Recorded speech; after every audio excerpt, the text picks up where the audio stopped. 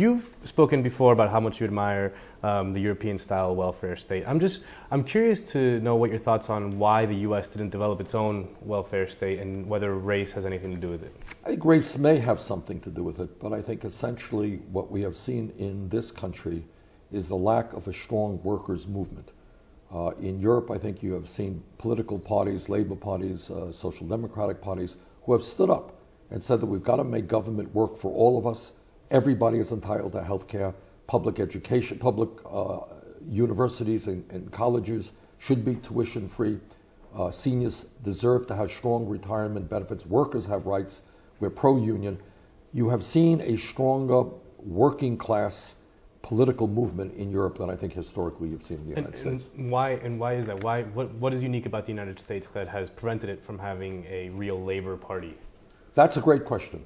And I think I could tell you in some respects, way back when, in the 1920s or earlier than that, where there really was a strong coming together of workers, the government came down really very hard on the Socialist Party of the time. During the 50s, you had attacks against the labor movement through McCarthyism. So I think in this country there has been a real hostility for the working people to get together, to stand together, to create a government that works for everybody. And that's just the reality of where we're at. And I think that many people in my generation, many young people, don't quite understand how unions work, or they don't feel identified by the labor movement.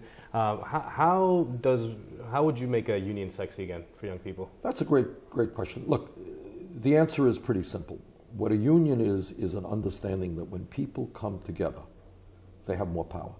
That if you are dealing with your employer and you're getting low wages, and you go up to your boss and say, hey, can you give me some more money? The guy says, hey, you know what, I got 10 other people who want your job.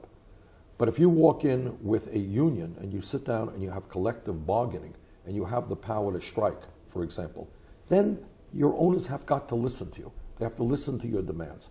So that's historically what unions have been about. Now, in the last many years, we have seen a decline in trade unionism in this country for a lot of reasons. And you're right, I think there are millions of young people who really are not familiar with what unions are about.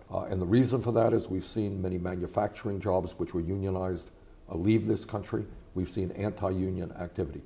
But basically, if we are looking as we are today, Fernando, at a generation, your generation, which everything being equal, will have a lower standard of living than your parents. We're moving in the wrong direction. Clearly, young people have got to stand together, to come together, to demand that public colleges and universities be tuition free, that we raise the minimum wage to a living wage, that we join the rest of the industrialized world and have health care for all, etc.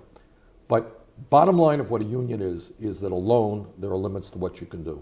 When you stand with your brothers and sisters, there's a lot you can accomplish. What about in this sort of new so-called sharing economy? Like how do you create a sort of a strong labor movement when a lot of the jobs are, sort of at will, part-time employment? How do you do you have to create a new class of workers or a new economic system? But let's understand, I don't think you have to create a new economic system, but what we have to do is recognize that a lot of these part-time jobs are just not great jobs. That many people who want to work full-time are forced to work part-time. So what do we have to do? I think, number one, we need new trade policies so that corporate America invests in this country rather than shutting down here and moving abroad. I think, number two, we need to raise the minimum wage to a living wage. I believe it should be $15 an hour. Number three, as I've just mentioned, we need to create millions of decent-paying jobs. All right. Youth unemployment is very, very high in this country. We have got to invest in, among other things, rebuilding our infrastructure, transforming our energy system to combat climate change. When you do that, you create jobs. One of the topics that has risen lately in terms of our race relations is a lot of African Americans are starting to call for reparations for the many years of stolen labor through slavery. Is that something that you would support as president? No, I don't think so. I think it would be, first of all, its likelihood of getting through a Congress is nil. Second of all, I think it would be, very divisive. I think the real issue is when we look at the poverty rate among the African American community, when we look at the high unemployment rate within the African American community, the incarceration rate within the African American community, we have a lot of work to do. So I think what we should be talking about is making massive investments in rebuilding our cities, in creating millions of decent paying jobs, in making public colleges and universities tuition free, and working on child care.